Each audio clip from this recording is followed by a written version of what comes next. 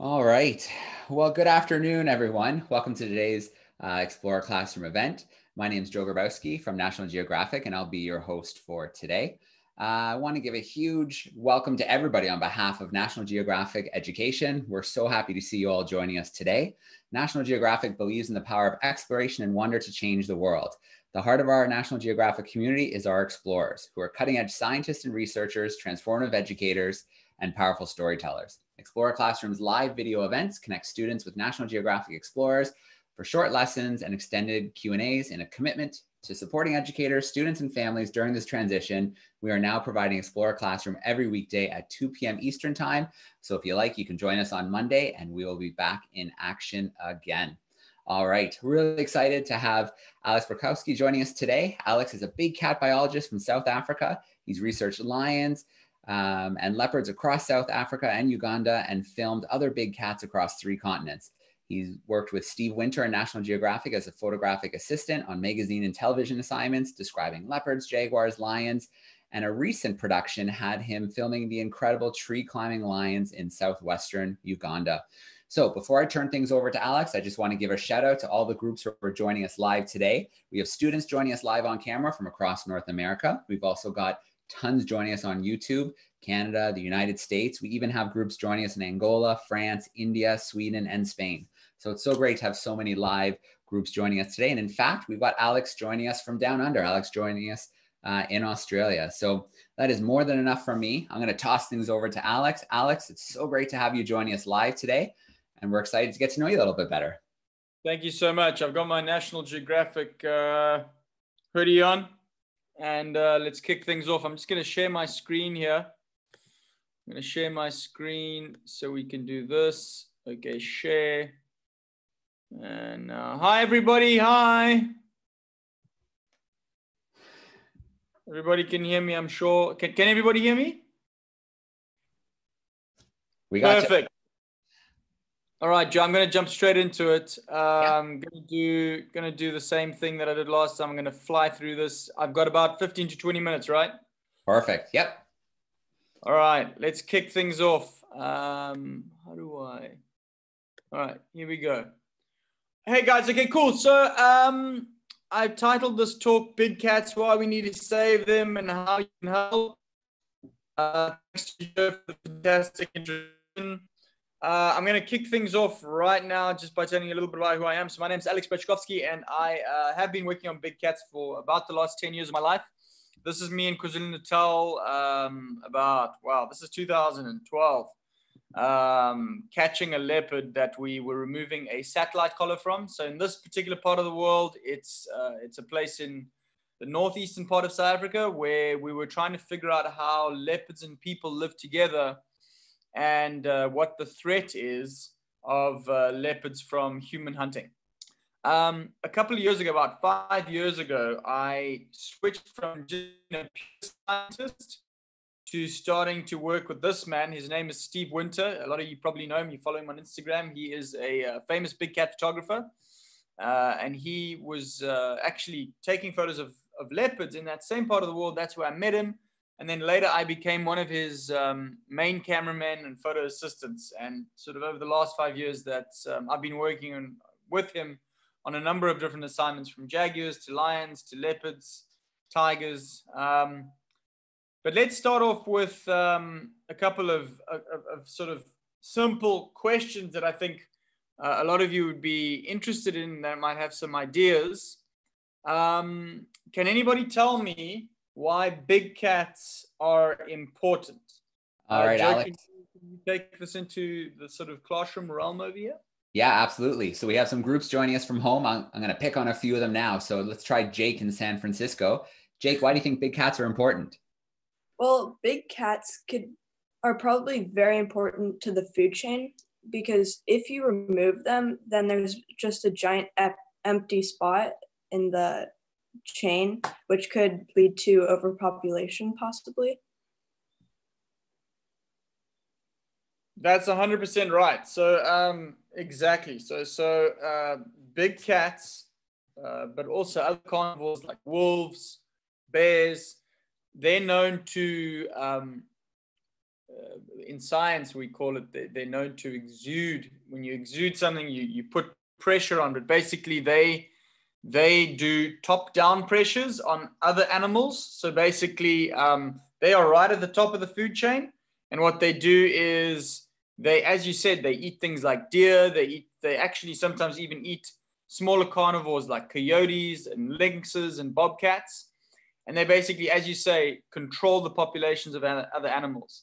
When you lose them at the top, you can get overpopulation, and you can actually get big changes in the ecosystem, which sometimes are not good. So that's spot on. What is his name? Jake, right? Well done. Anybody else? All right, let's see. Let's go to Maryland, and we have Romy joining us. Well, I think they're a keystone species. So without them, all of it would just collapse, and they would come into, and since we're already taking off where they live by cutting down trees and diseases, when they are extinct, there will be just too much overpopulation. That's 100% right. They're a keystone species, and they also, you said that's very important. So basically, when you lose them, you actually increase disease. I'm going to talk a little bit about that. And yeah, that's brilliant. That's brilliant. Well done. To touch on your point about diseases, so this is in Mumbai in India. Mumbai is a big city in sort of Western India. And basically what this leopard is doing is this leopard, along with about 35 others in a city park of Mumbai, actually control dog populations, and the dogs sometimes bite people. So you're dead right about the spreading of disease. This is in Western Uganda. This is one of the tree climbing lionesses that I photographed. Here. They're very important to, and this world, every lion is worth about 14,000 to the tourism sector. Every year, people pay to go on safari, and that is incredibly important to the government and to the people that live with lions. So here's a couple of research projects that we did on the leopards in India, and we found that these leopards eat about 1,500 dogs every year, and they save about 90 human lives through the power of eating those dogs, because those dogs spread rabies, they bite people. So that's basically what those dogs do. This is a little slide I always put up, because these are the different ways that leopards are incredibly important to us. And even in Africa, they are also sometimes hunted on trophy hunting safaris, which is obviously in many cases quite bad. Now I wanted to show you a little video of the leopards that walk in downtown Mumbai. So that was a video that was taken by Steve Winter. And those are the leopards that live in a city very close to people and eat those dogs. There's thousands and thousands and thousands of stray dogs that nobody looks after, and that bite about 70,000 people every year. So this is a map of the national park. And this is the area where the leopards live alongside people, the sort of orange hatched area. So that's where leopards, dogs, and people interact. And you can see on this this figure over here that if dogs were to disappear, so if dogs went extinct, as you said, basically there would be an explosion of dogs, and it would cost a lot. Here also in this figure over here, it would cost a lot more to control dog populations, and the rabies and the disease that they spread would be much higher. So leopards are actually keeping all those things down. I'm going to talk a little bit about big cat photography. So this is something that I'm sure a lot of you are familiar with. A lot of you follow Nat Geo Wild, National Geographic. You see a lot of these incredible images online. I'm going to talk a little about timelines. So the lines actually climb trees. So lions climb trees all over Africa, but this is one of 3 populations in the world that have actually got a culture of tree climbing. Now, what that means is that every lion in the population climbs trees every day. They start at about 7 a.m. and they come down at about sunset. So now this place where I was working is sort of on the border of 3 countries. It's on the border of Rwanda, Uganda, and the Congo. And the park that I was working in is called Queen Elizabeth National Park.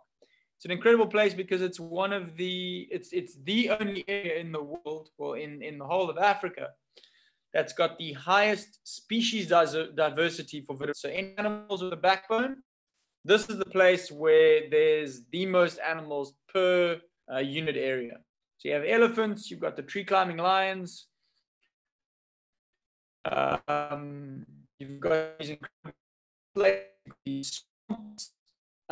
you've got chimpanzees, gorillas, lions living all in the same park. And this is the little research vehicle that I did the photography and the videography out of. And you can see that this is one of the only big main roads in the national park. So it's a crazy place, but one of the most beautiful places in the whole of Africa, in the whole of East Africa.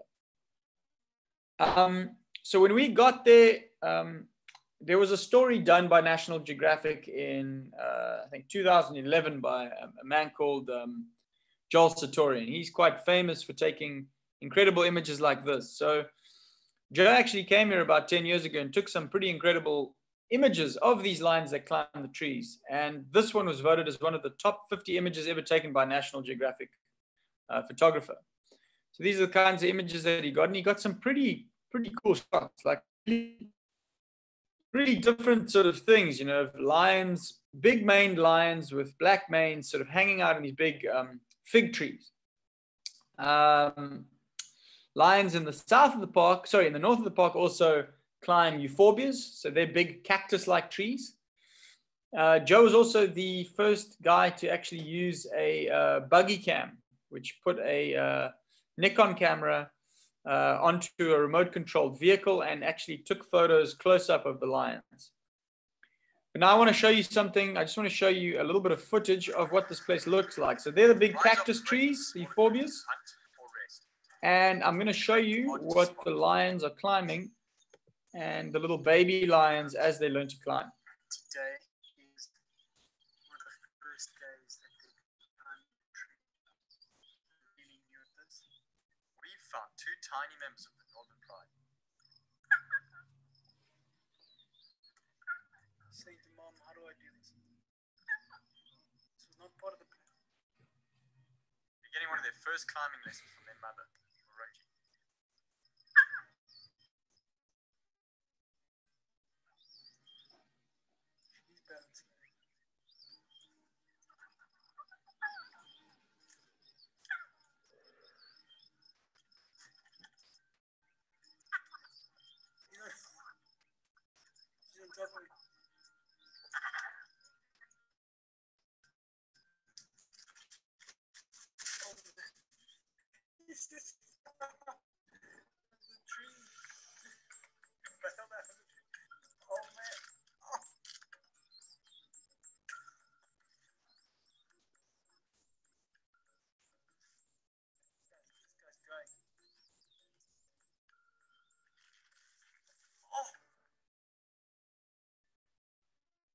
Pretty cool. Did everybody see that, Joe? Was that pretty stable in terms of the internet?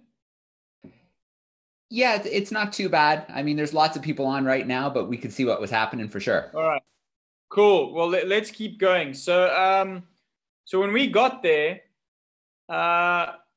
this is the kind of thing that we were facing every day. There were these lions that were actually climbing these big cactus-like euphorbia trees, and you saw that in the video. So we were using a long lens, kind of experimenting, getting a little bit closer to the lions. See, this is a little lion cub that had learned to climb a tree. When we got there, we sort of asked ourselves the question, how can we do things differently in a way that nobody has done before? So if you, the Explorer Classroom Hangout people, can all think about what some of the methods you would use if you were in a situation where you had to photograph lions that climb trees, what would some of the things be that you would use? Joe, can you sort of give us some options? Absolutely. So I'll check the chat. So if anybody listening right now can think of some options that they could try to get really cool pictures of the lions in the trees, but let's try a couple of groups. Let's go to the Bruce family in Mississippi. What do you think? What's one strategy you might try? Drones with cameras on them. Yeah, that's brilliant. That's that's exactly the right answer. All right, anybody else? There might be some other people that can answer this question. Think about any technology that we have in existence today. Yeah. And how would you photograph them? Let's try Aurora in Washington, D.C. Oops, the microphone just went off. There we go. You're on, Aurora. A drone, you could use a drone to get it up. It would you could, for then it'd be also better to have a smaller size to maybe get into smaller places, tight spaces. Yeah, that's 100% right. Let's take two more maybe. Sure. Let's see if anything came in online. Dana's suggesting cameras mounted in the trees. Dana's 100% right. Dana's 100% right. Yeah, and then let's see. Yeah, another one. Okay, well, this is Thomas. Maybe went a little bit far, but he's talking about maybe tranquilizing one of the lions and putting on critter cam. Critter cam, man. That's close. So the closest thing that we did to that is actually physically climb into the trees. And what we did is we get onto these big, they're called high-ace pickups. They're actually like big buses that people use. You can fit about 12 people in here. But what I would do is I'd climb onto the roof here and I'd actually climb into the tree with the lions. That's the closest thing we did to the idea of putting a critter cam on. But critter cam is cool. So yes, to everybody that says drones, this is the kind of footage that you can get with drones. So this is a male lion called Jacob. And let me just get some footage. We actually flew the drone. So here's the little drone. And there is us flying the drone towards Jacob. There's a little orbit shot. And there you can see is as close as we got to Jacob. And what we did is we progressively flew it closer and closer to him, over a week, over 2 weeks maybe, conditioning him until he got super relaxed. And then he just sort of saw it as like a big bird. So, yeah. So that was, and then we also got stills. So we got shots like this. So we did video and we did stills. Video and we did stills. Sort of as every day went, we got some video and we got stills. There he is with his sister. There he is again. Oh, with his sister again. Sorry. Here's some orbits again of the lions. I don't know if the connection's stable for you to see this, but basically this is us in the trees with them. Here's Jacob nearly taking out his sister. Pretty crazy. And again, you can see the video of Jacob. If you guys have got Disney Plus, the new Netflix, killer, maybe, I don't know. It might be better than Netflix. Disney Plus, if you go onto National Geographic, you can click tree climbing lions. The film is on there. So if you want to watch it there. Nobody said camera traps. The closest thing we had was mounting a camera into the tree. We did that, but this is camera traps. So what we did is we put cameras on the ground, cameras in the trees, cameras on kills, and then we got lights to help at night. And these are some of the images that we got. Pretty cool. There is Kageri, a female that we actually satellite collared, eating a big water buck. And then we came to climbing into the trees. So these are some of the images that we got. This is after they ate a big water buck. There they are in the trees there. Pretty cool. Boom. Boom. This one I call the lion tree house because there's so many in the tree. It's pretty cool what you can see there. And basically here what we've done is we've actually used the flash. So you've got the backlight of the setting sun, that blue, and then a little bit of flash on the face. Actually, this one's got quite a lot of flash on the face. But that's how we got it to pop. Whoa, this is close. I was right underneath them with this one. Probably too close. Should never get this close to lions, guys. They might jump on you. Another one. Super close. Blue light. I like it. Oh, this one's cool. Big orange light, and then we got a bit of balancing with the off-camera flash. Pretty cool. Whoa! That one's super close too. Okay, now I want to talk about something because I know there are many people in this crowd that are probably thinking about becoming scientists or cameramen. Am I right? Probably quite a lot of people that are thinking about this as a future career. And I have some good news for you. So a lot of the time, a lot of people ask, how do you get started with all this stuff? Do I need expensive equipment? Do I need a lot of money? What do I need to do? And I want you guys to know that you can make cool stories and you can make cool videos and you can make cool things with this little iPhone. So all of the power has actually got to do with the story and not got anything to do with how good your camera is. I want to show you guys something. So just a few days ago, we were in a kangaroo rehabilitation center here in Victoria. And most of the shooting that I was actually doing, I was shooting on an iPhone. And most of the video of the kangaroos I was doing, most of the video of the talking to the camera I was doing was all with this because it's so small and it's so compact. But just so you know, to get started, you can do it all. You can get a drone, you can get a really good camera to take video and pictures, and a tripod. You can do all of that for less than $1,000. So something like this little Fujifilm X-T costs about $500. This little drone, this little Mavic Spark, DJI Spark costs about $300. And a little tripod like this only costs about $100.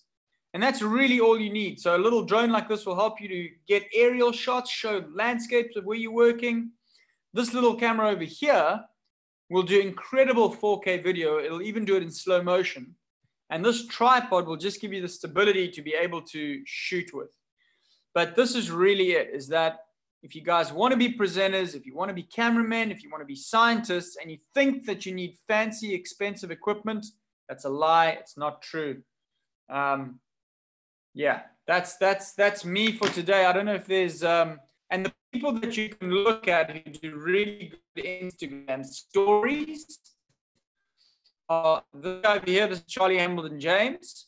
There's another really good guy that I'm sure you guys follow, Birdie Gregory. He also does incredible Instagram stories talking to the camera. Steve Winter also does those things. But as I say, you can do all of this stuff. 90% of it is with your iPhone. Joe, I'm happy to field some questions.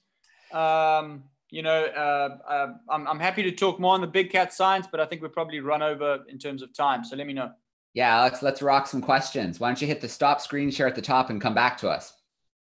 Yeah. All right. So Alex, obviously a huge thank you. That was an amazing presentation, especially the tree lion action. Pretty darn cool.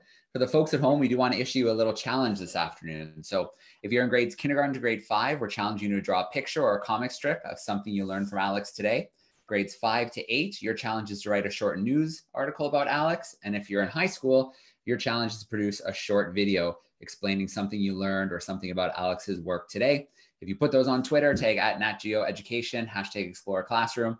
We'd love to see them and we can make sure that Alex sees them as well.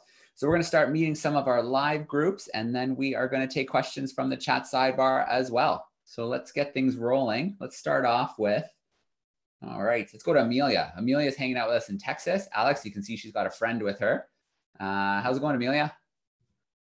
Good.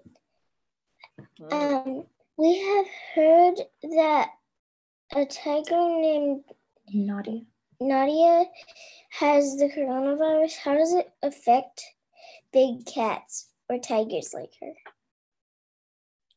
You know what? I think at this stage, I think the science, so the information on all of this stuff is still very young. So we don't really know how it affects big cats yet. What we do know about the coronavirus is that it jumped from another animal. It's called a zoonotic disease. So zoonotic, basically any zoonotic disease is a disease that comes from an animal and comes into people. So we didn't know up until this time that it can also go from humans into other animals. And I think for now, the zookeepers at the Bronx Zoo seem to think that it's not going to affect Nadia badly, but we don't know. It's just too early yet. We probably need a few more weeks for scientists and researchers to work on it. But it's a very, very important question. It just seems that the tigers cough just like people. All right. Moira, hanging out with us in Kentucky. Let me get that microphone turned on. Hey, my students have some questions for you. One of my students wants to know, what made you want to be a big cat researcher? Oh, big cat researcher. Yeah, I was very lucky. So there were big cats that were actually living around my university. And there were actually leopards living in the forest nearby my university. And then I was I just heard about that and I was like, man, these would be cool to study. But yeah, I just think big cats are incredibly enigmatic. They look cool. They are incredibly important to ecosystems. You know, there's just something regal about them. I think those are the main reasons that I wanted to study them. But it was mainly because they were living around my university.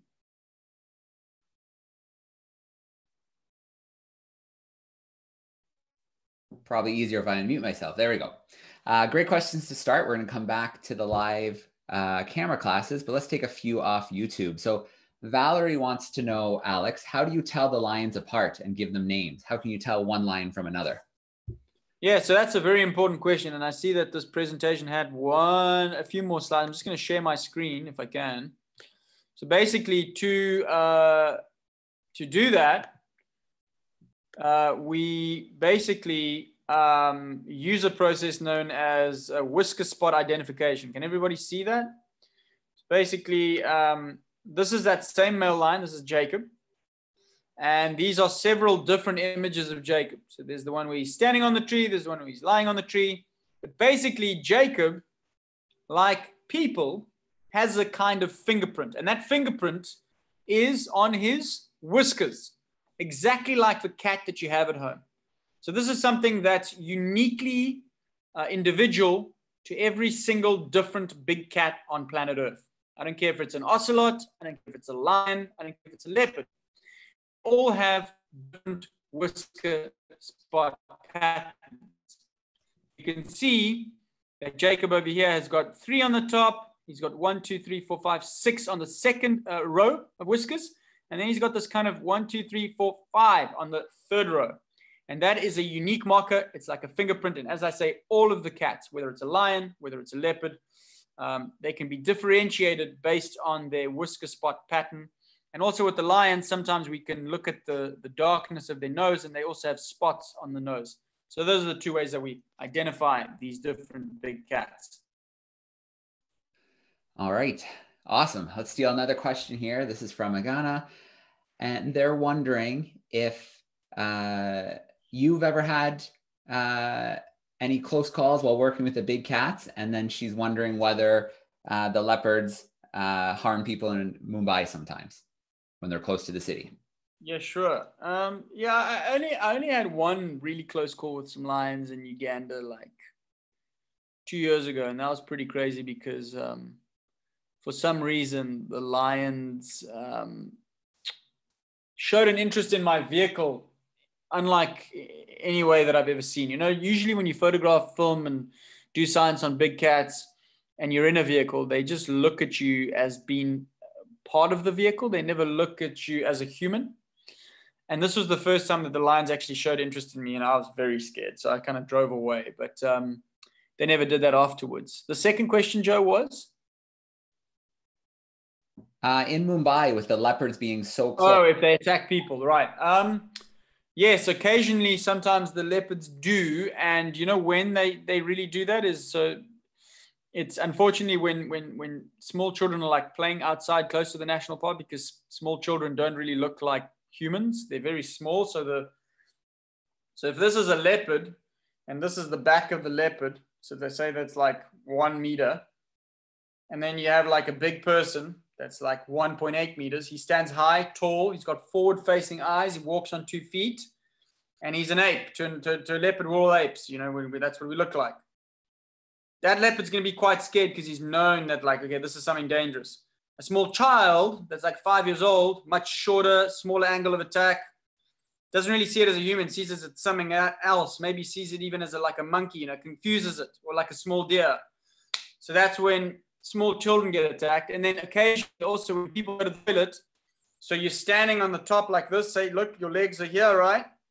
Forward facing eyes, your head's here, like leopard knows, okay, no, whoa, this is something scary, I'm going to run away. Now you squat. Again, you've changed. You no longer look like a leopard. So boom, it's like it's a case of mistaken identity most of the time. That's when people get attacked.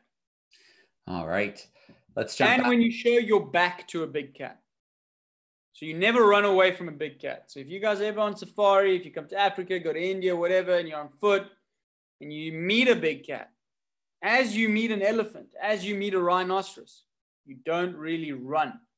Actually, with a rhino, run away. Yeah, it's probably the best thing to do. But elephant, don't run away. Lion, don't run away. All right. Good advice. Aurora in DC, let me turn your microphone on. I was wondering why the lions and lionesses climb in the trees. That's a very good question, and I like your cat. What is that? Who are we? Who's your colleague there? Who's your friend? What is that? What is that over there? I learned from my younger cousin.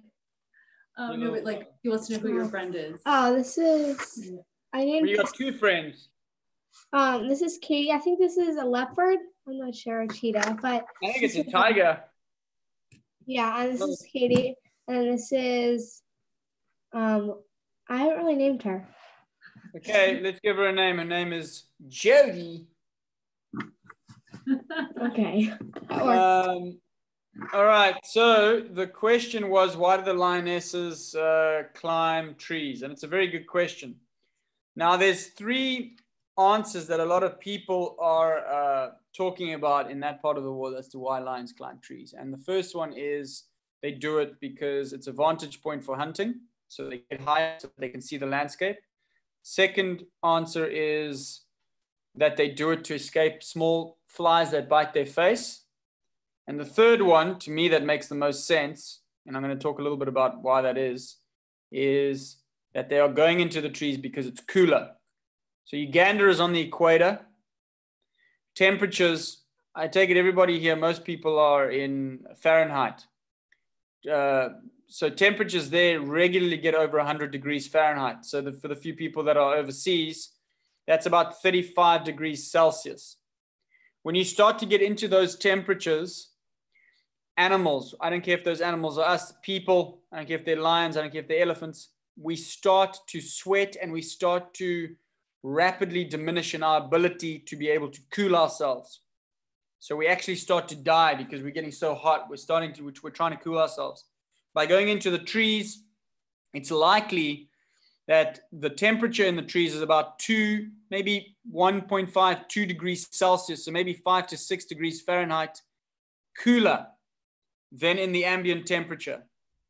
Now, that 1.5 to 2 degrees is all the difference when you're talking about these crazy temperatures of 35, 40 degrees Celsius or 100, 110 degrees Fahrenheit.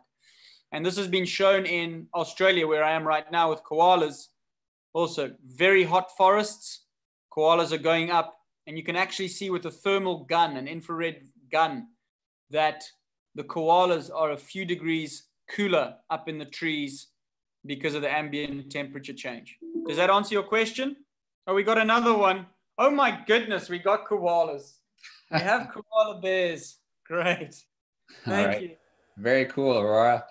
Let's see. Jake in San Francisco, your mic's on. So in your discovery that leopards have a behavioral reaction to the scent of perfume, it says that most of the tests occurred in zoos. Do you think that the location of these tests might have affected the outcome? Or did you read my paper? Mm-hmm. Wow, thanks, man. No one really reads my papers. You know, it's kind of what I'm trying to get out of science. No one seems to read much of it. It seems that videos are a much better way of educating people. So to answer your question, I think that yes, probably you're going to get much better results in a zoo environment. And the reason why is because the cats are probably bored. That's what I would hypothesize. So when you say you hypothesize something or you make a hypothesis, you're making a prediction, right? You are saying that something's happening. So you as a young scientist could hypothesize that yes, because leopards, tigers, lions in zoos, in like the Bronx Zoo, are just hanging out most of the day. You know, they might see the odd person, but they don't really have a lot of space. A scent like Calvin Klein or Dolce & Gabbana in their cage is something that's crazy, and that's why they are more reactive versus a leopard that's walking around 15 kilometers a day and is encountering like 53 or 63 different scents. He might spend significantly less time, for instance, than a leopard, like investigating those things. But we did actually in the Cape Mountains get pretty good results with certain perfumes. But yeah, the reason why we put perfumes out in front of camera traps was because we wanted to lure leopards and get better photos of the big cats for our science. Yeah. All right. Great. Does that answer your question? I hope it answers your question. Sorry. Okay, Nicole. Nicole is curious about some of your work with servals and caracals. Can you talk a little bit about that? Yeah, sure. So caracals, I'm going to try and get a little picture up here. Sorry, I'm going to get a little picture because not a lot of people know what a caracal and a serval is. So a caracal, everybody, is this guy here, but they are actually related. So caracals and servals, I'm just going to share my screen here, sorry. Is my screen still being shared? No. Nope. Okay, here we go. Sorry. So guys, this is a caracal. And then this is a serval. And they're in basically the same family. And they're not in the same genus, but they eat similar things. They got a similar body size. So this is a caracal. Also, because their body to mass ratio and the power that comes out of their back feet, they've got the two most powerful jumps in the cat kingdom, right? So you can literally see a caracal jump like 3.5 meters from a standing start. And my work with them in the Cape Mountains, basically, I was looking at caracals. I wanted to know how they live with leopards and how ecologically they have different niches. So niche in the classical Latin sense, a niche is actually it's one of those places in a church where you put like a little figurine. So that's what a niche is, classically what it means. But in ecology, a niche is the role or the function that an animal fulfills in an ecosystem. So with caracals, niche is very different to a leopard. So niche there is to eat small little rodents, things like mice and rats. With leopards, eat much bigger things like deer, big monkeys, things like that. So I was basically trying to figure out what these things were eating and how they have different niches in the environment. With servals, I was just trying to take pictures of servals in this really cool, crazy place where they live in a power plant, one of the biggest power plants on earth, where they produce petroleum, and they have more servals than any other place in South Africa, crazily enough. So those are the two things that I was doing with them. All right. Very cool. Bruce family in Mississippi, your mic is on. What's your day-to-day life like with studying big cats? Right now, I'm in lockdown. There are no big cats right now. Right now, I'm actually, right now, the closest thing I've done to any wildlife shooting, I was actually filming leopards about 3 weeks ago. But sort of, it really depends on what I'm doing. So like if I'm doing my science stuff, so I've just finished my PhD, my days were quite boring. What I would do is I'd kind of be on my computer. I would be doing sort of statistical analyses. I'd be counting the different lions. I'd be writing scientific papers.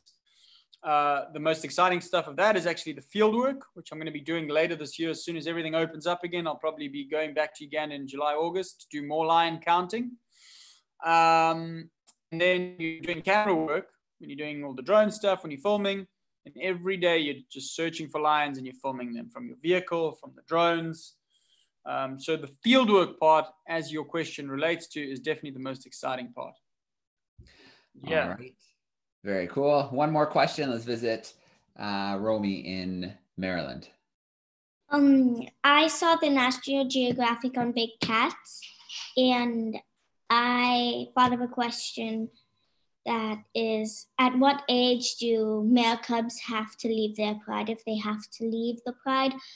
Because there were only a few males, but there are a bunch of females. I like this question, Romy. This is a great question. It's one of my favorite questions. So if we get down to the ecology, of how these animals live. So let's focus on lions, but it applies to any cat. Have you got cats at home? Have you got cats at home? At this cat? Oh, you have that cat. Well, even that cat. So let's say that was a real tiger. But for people that have cats at home, this would traditionally happen also.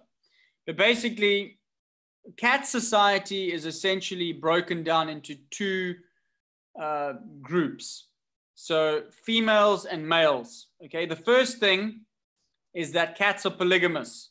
So one male covers many females. So he has like a big cat in its prime has got many girlfriends, maybe like 4, 5 leopards, females to every male. Okay. They are also, female leopards are also what they call philopatric. Philopatry, they don't leave. So when they grow up to about 2 years of age, they stay with mom. They stay with mom, and well, they don't stay with mom, but mom gives them a small part of her. So, with males, it's different. They're allopatric. They move away. They move big distances. They get chased out. They're getting chased by other males.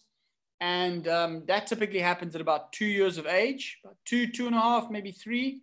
So in that sort of 24 to 36 month range. And it doesn't matter if you're a lion, doesn't matter if you're a tiger, doesn't matter if you're a house cat. Generally at that age, you leave. And now it's time for you to find your own place where you can leave, where you can find a mate, and where you can start your own family.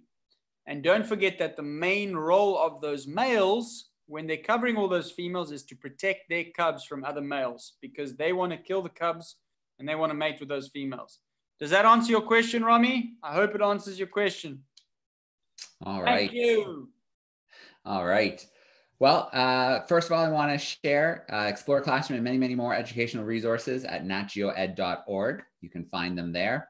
Also, we have more events coming up next week. So if you tune in at this time next week, 2 p.m. Eastern, you can hang out with Alize Carrere, who will talk about how humans are adapting to climate change around the world. And we've got a special event following that at 3 p.m. Eastern with Allison. Allison is going to be live on a glacier in Alberta in the Rocky Mountains, and she's going to show us how she drills into the ice and takes ice core samples. So that should be pretty cool on Monday.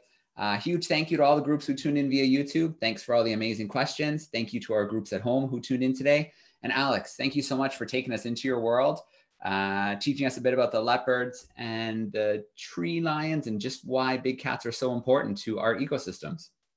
Thank you so much, everybody. Thank you for your time today.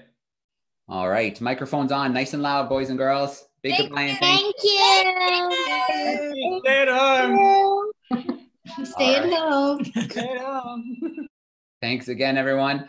Great to see everybody. Thanks for hanging out with us on Explore Classroom, and we'll see you next week. Thanks, everyone.